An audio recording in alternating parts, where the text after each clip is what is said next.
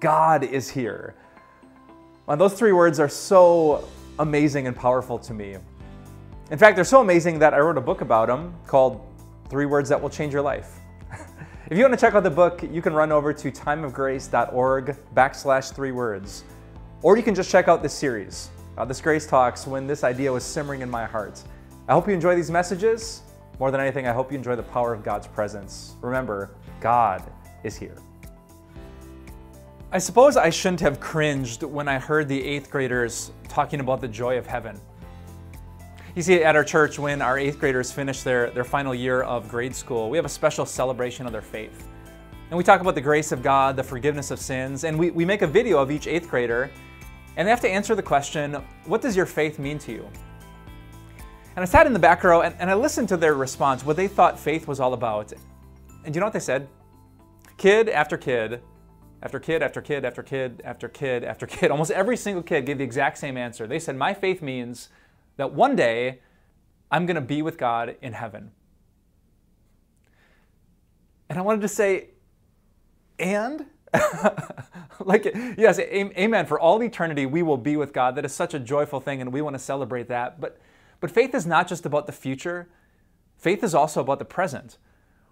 I mean, Jesus did not live a perfect life and die on the cross for our sins and rise from the dead, just so that one day we could be with God. But for now, it's just us. I mean, how terrifying would that be? If you had to face financial struggles and battle cancer and deal with uncertainty at your job, if you had to try to raise kids or go through this life knowing, hey, one day there's going to be a great, glorious God with me, but today, it's just me. No, instead, I was thinking about all those passages that don't talk about the future presence of God, but His present presence, that God is here. And maybe you've heard of one of the most famous ones from Psalm 23. In Psalm 23, a king named David said, "The Lord is my shepherd, I lack nothing." It's an incredible line. Huh? He had everything he needed. Why? Well, jump to verse 4. He says, "Even though I walk through the darkest valley, I will fear no evil, for you are with me." Now, I'm not sure if you love grammar, but you should. That's an incredible verb. You are with me. God, I lack nothing. I don't fear anything. I'm going through the darkest valley. I'm in the shadow of death. My enemies surround me. My body rebels against me. But God, you are with me.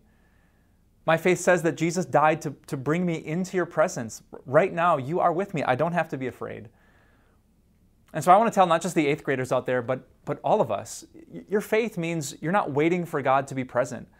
I know you can't see Him just yet, like you will one day, but right now, God is here.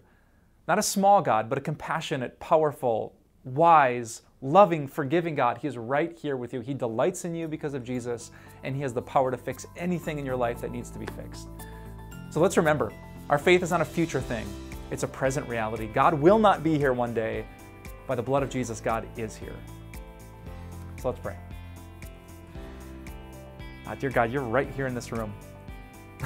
I think of all my stresses, all my problems, the things I worry about, and they are so small compared to your glory. And so I pray that you would help me, that you would help all of us to know that, to remember that, and to believe that. To never fix our eyes on the problems that mess with our heart, instead to fix our eyes on Jesus, who is so glorious that He gives us peace. We pray for that peace, not because we deserve it, but because Jesus is good and because you're here. We pray this all in His beautiful name. Amen. Thank you so much for investing your limited time to grow in your faith with us. But could I ask you for one more favor? I'm sure you're itching to check out social media or go on to the next part of your day, but you could do a huge help for the kingdom of God if you would rate and review this podcast. Just taking a few seconds of your time will help other people to find Time of Grace, which matters so much to us because we want people to hear about grace, to hear about Jesus, to hear about eternal life. So thanks for taking a little more time. We pray that God blesses you with a great day, and we'll see you soon.